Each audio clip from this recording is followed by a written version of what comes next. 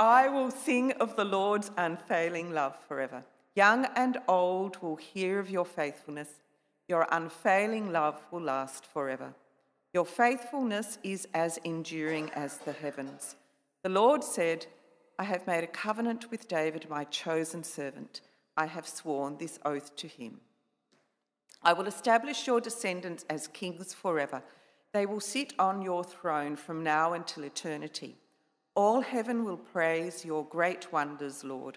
Myriads of angels will praise you for your faithfulness.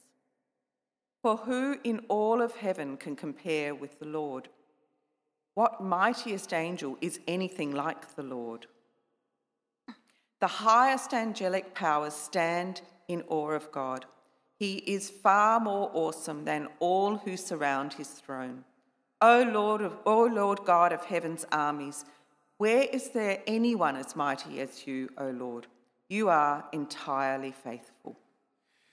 Well, Psalm 89 is the joyful overflow of a grateful heart that's found its security in the love of God. And I think that would describe all of us. It's very easy to sing of God's rescue, as we've just done, when we are assured of his faithful love and we're secure in his arms. What a beautiful thing for us to be able to say as believers. Now, Psalm 89 has more than 8 verses, but we've just chosen the first 8 to talk about this morning. And in just these first 8 verses, his love is celebrated as an unfailing love, as a forever love, an enduring faithful love, and more. And the psalm itself, I think I gave you an outline with where you changed the slides. The psalm itself was written in a structured way by a chap called Ethan, not Jason's son Ethan, but a member of King David's court who was known for his wisdom. I'm sorry, Catherine. And in these 8 verses, we have some couplets. In fact, I'd like to talk about these 4 couplets, and I'd like you to get excited about Psalm 89. And because we find in this first couplet or pair a straight-out praise for the Lord's unfailing love. Listen to it again with me as I read these couplet out. I will sing of the Lord's unfailing love forever. Young and old will hear of your faithfulness. Your unfailing love will last forever. Your faithfulness is as enduring as the heavens. Like, we can go home happy. We could stop now and it'd be great, wouldn't it? God is wonderful. And then we come to the second pair, which take an unexpected turn. Because here, we suddenly dive into God's word. We suddenly dive into the scriptures. And we're reminded of God's promise to raise up a forever king from among David's descendants. Now, that might be just a bookmark in a history book and a lovely reference for people who go to Bible college, but no, this is about Jesus, right? We want to be excited about Jesus. The Lord said, I have made a covenant with David, my chosen servant. I have sworn this oath to him. I will establish your descendants as kings forever. They will sit on your throne from now until eternity. Here, surely is a promise that goes beyond any human king. But here we have a forever king. Clearly, from our perspective, the Lord Jesus. Isn't it wonderful when you read something that's really old, like more than 2,000 years, 3,000 years old, and it's just as relevant as the day it was written. And we celebrate the coming of Jesus into the world and his rescue.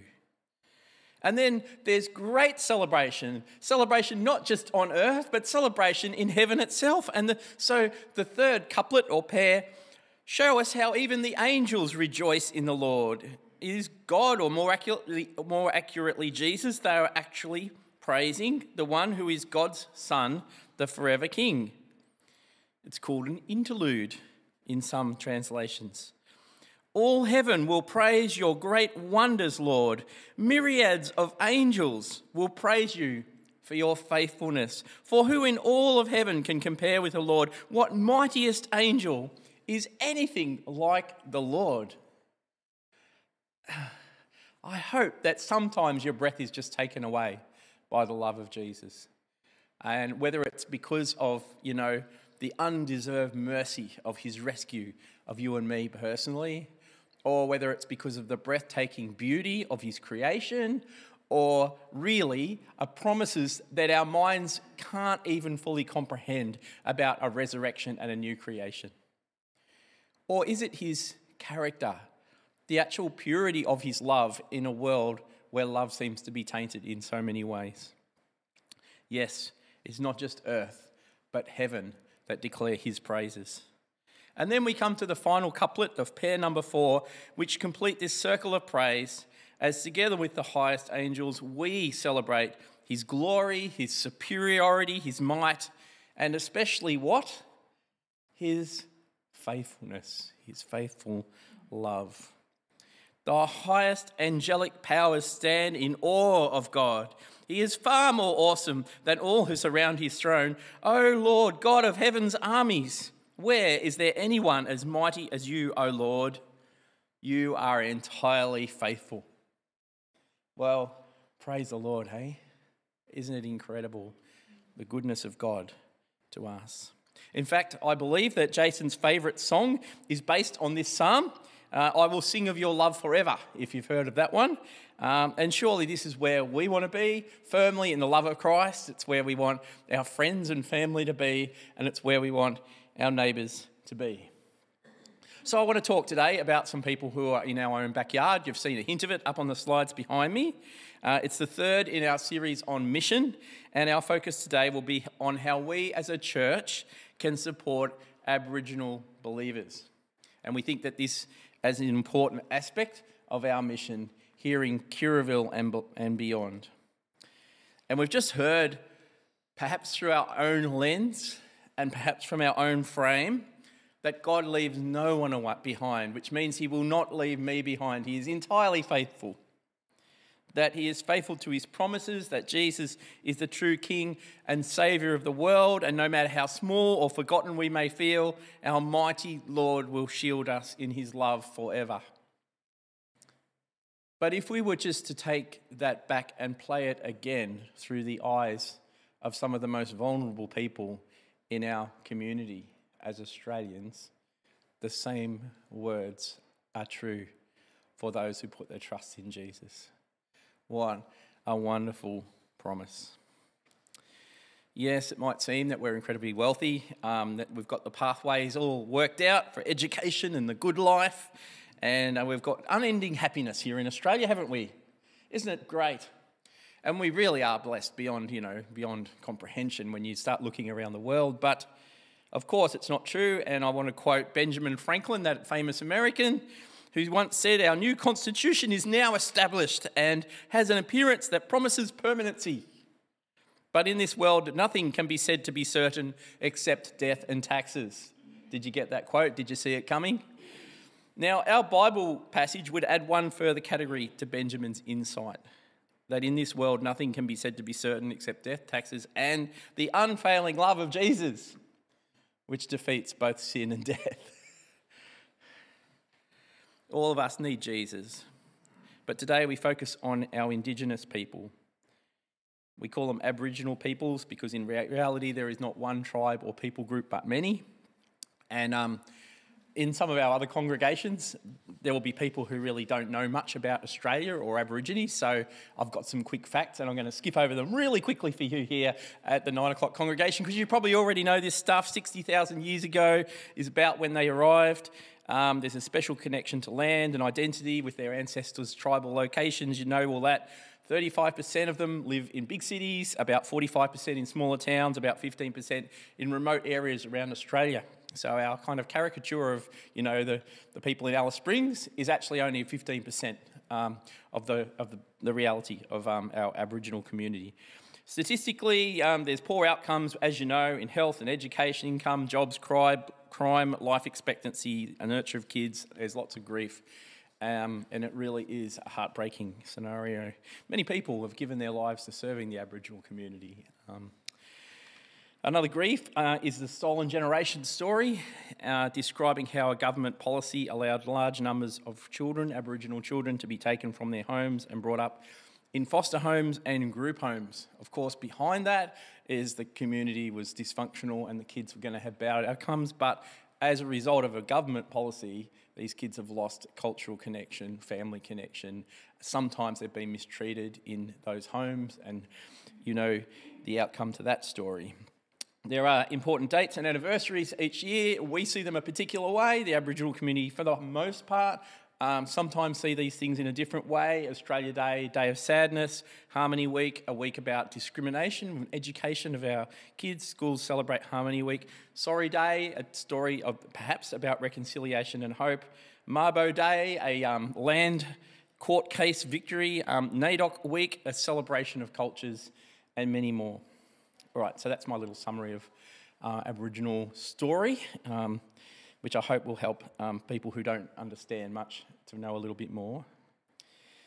Now, of course, our government and communities have put lots of effort into caring for the wider population of Aboriginal people, and I've got an artwork on the screen here by artists Kanisha and Zali, chosen for our... Does anyone know this? Do you recognise the pattern? It's chosen for our Illawarra Indigenous Corporation. So this is a Wollongong thing. And the different parts here, you can find them... I forgot the street name now. It was Kenny Street, but they moved to somewhere else. Aged care, cultural services, housing, family services, education and employment are the kinds of helps that are offered through this service at the Illawarra Indigenous Corporation. They're a not-for-profit. Some of you might even volunteer for groups like this around the community.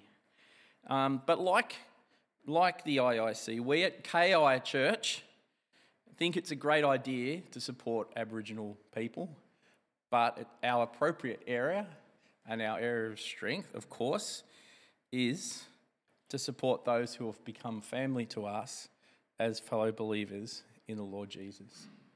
I hope you're on board with that. And actually, that's a lot of people, our brothers and sisters in Christ among the Aboriginal people. So bear with me, some more statistics. Roughly 50 or 60% of Australians identify as Christian. Okay?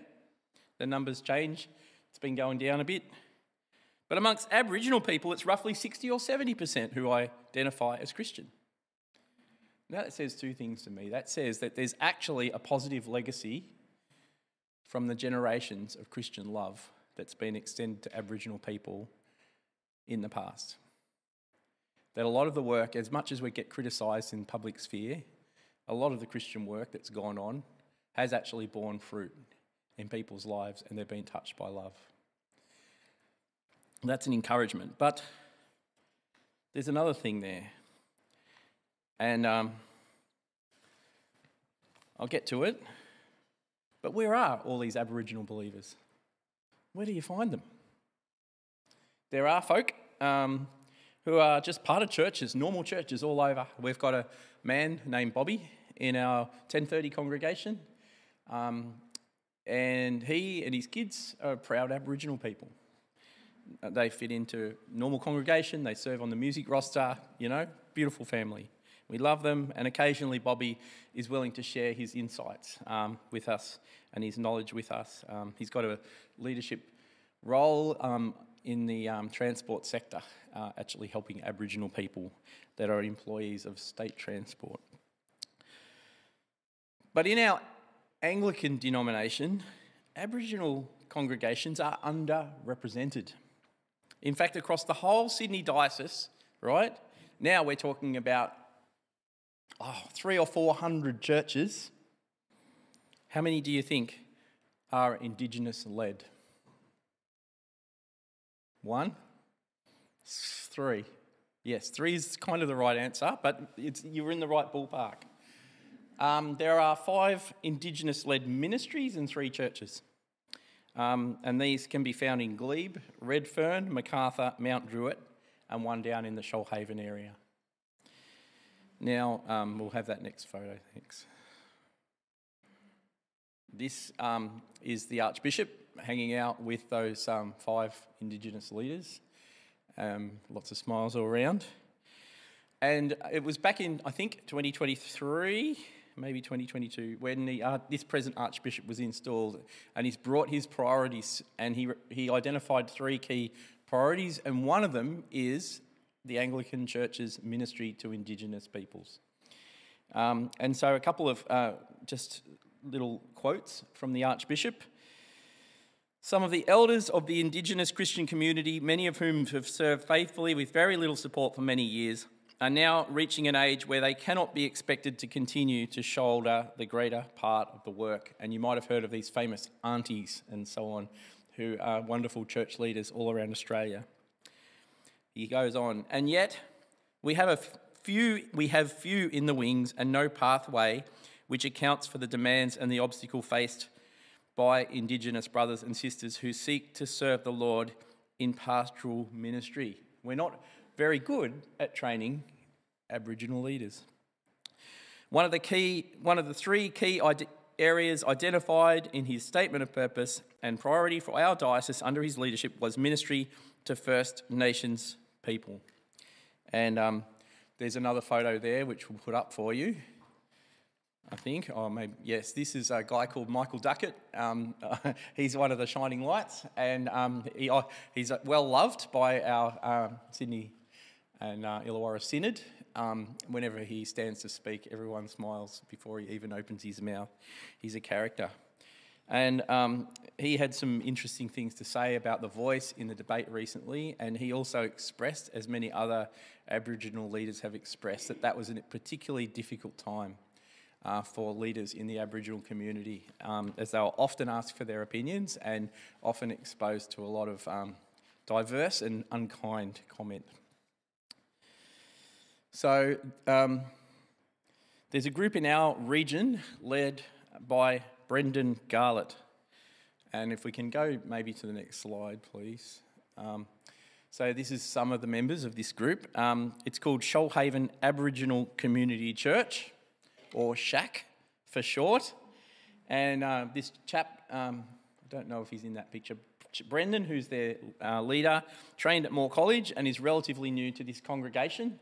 And they currently meet actually between church services at Nowra Anglican Church. And they're currently working to find a site which would be their own.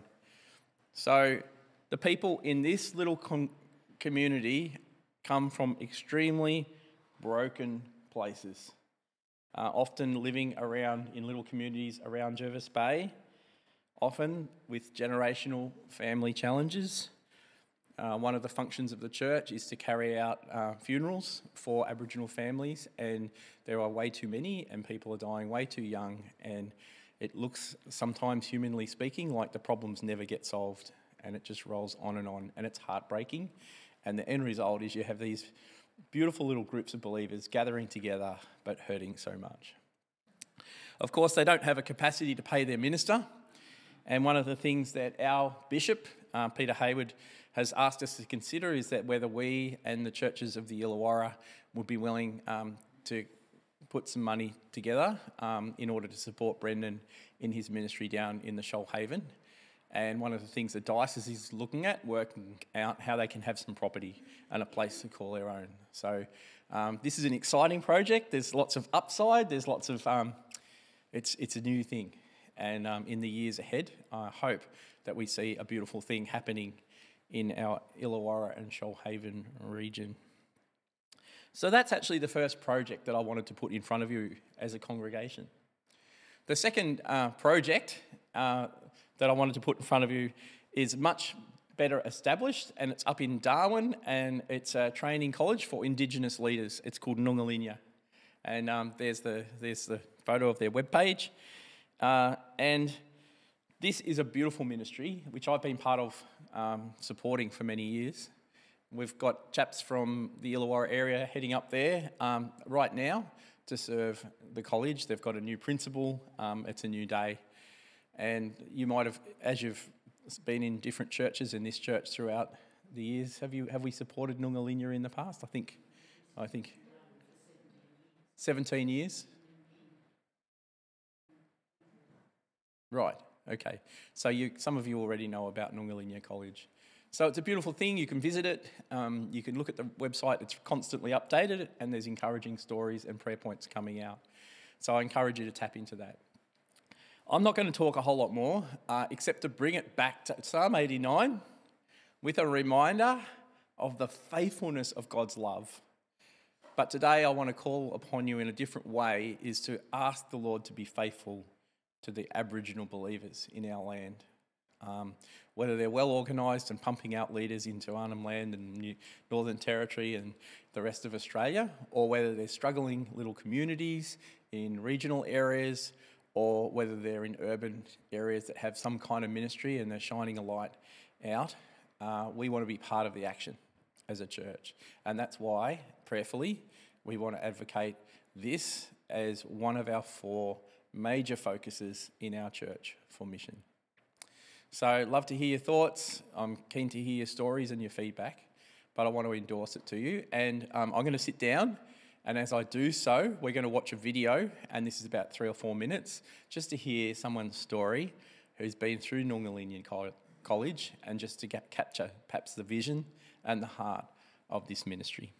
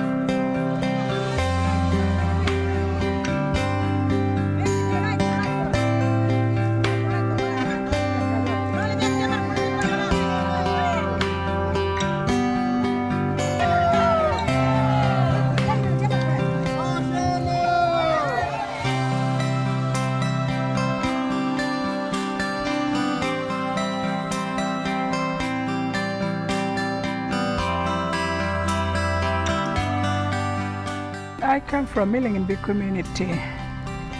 That's where I was born and bred. But my real country is near Gulf. It's called Rorowe. My life changed when I was about 17 years old.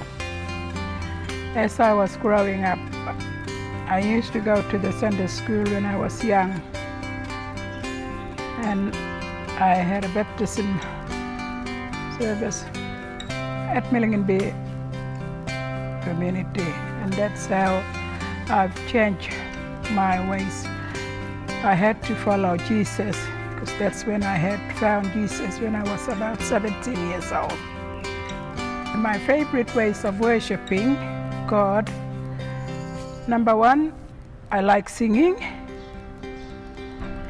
And number 2, I like dancing with my worship banner, the way I worship God.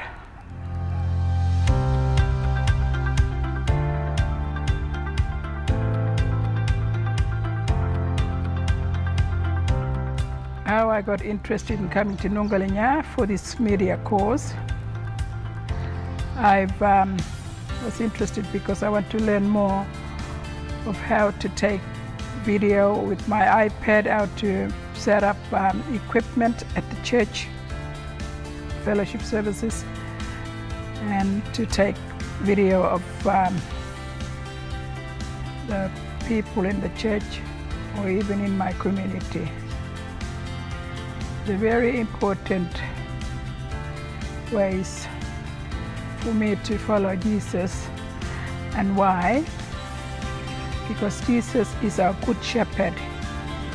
He leads us to his pathway, to follow him, to know him fully, and to get him as our Savior.